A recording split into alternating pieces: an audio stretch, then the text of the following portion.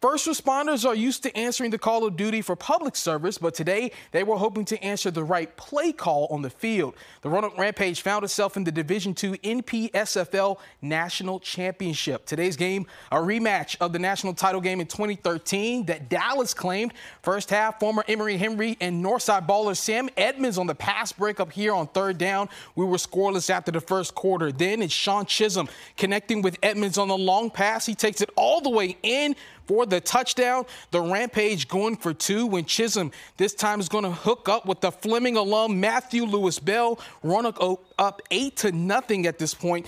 Later, Dallas did get a score on the board, but the Rampage are charging. Chisholm hands off to former VMI star Michael Johnson, chucks it in for the score, and Roanoke gets the national championship win, 22-12.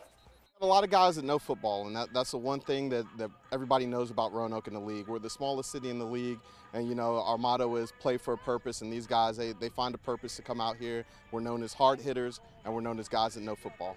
Every team plays for a charity. Our charity this year is the West End Center. We want to donate to give kids a nice, safe place to go after school and during the summer times. They host a lot of events. I've tried to stay involved with them. We run with the kids during the summer, try to get them ready for a 5K. So this is something that we put our money towards as a team and that everybody on the team agrees with.